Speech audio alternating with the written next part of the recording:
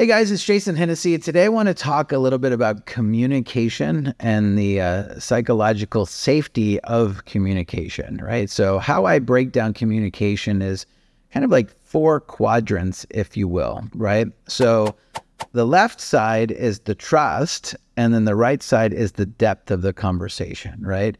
So in the bottom left-hand corner of the first quadrant, right, that's kind of like the apathy zone, right? That's really like small talk. So like when you engage in conversation with somebody, you're like, oh, how about the Mets? Or how about that weather, right? You know, there's not a lot of trust built, and there's not a whole lot of depth to those conversations, right? We call that small talk. And anyway, so that's just part of conversation, right?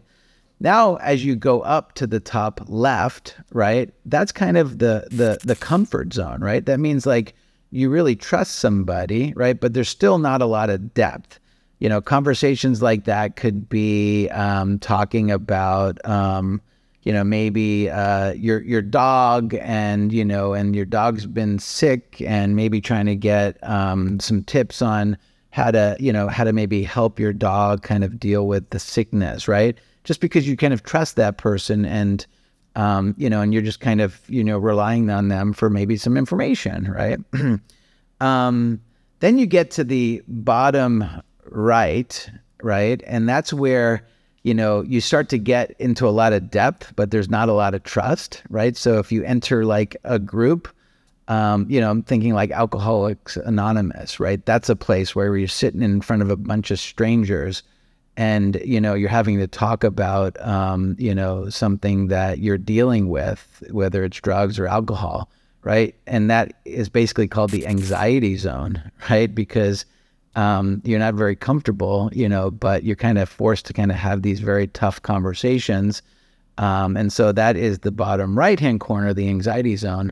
And then we have the top right-hand corner, right? And so that's called the learning zone. And, hopefully we can kind of get most of our conversations to kind of go to that learning zone, where there's a lot of trust and you get into a lot of depth, right? And, how do you do that? By having, conversations and double clicking and kind of going deeper and trying to understand the meaning behind things and people, maybe talking to somebody about, somebody that they love that they recently lost.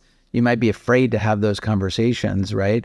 But sometimes maybe just kind of having those conversations is helpful to the person that's kind of like dealing, with that issue, right? So, so again, those are the 4 quadrants when you look at communication, right? You got the apathy zone, which is small talk, the comfort zone, right? Then you've got the anxiety zone. And then finally, in the top right-hand corner, if we can kind of try to get our conversations to go there, it's an amazing thing, and that's called the learning zone.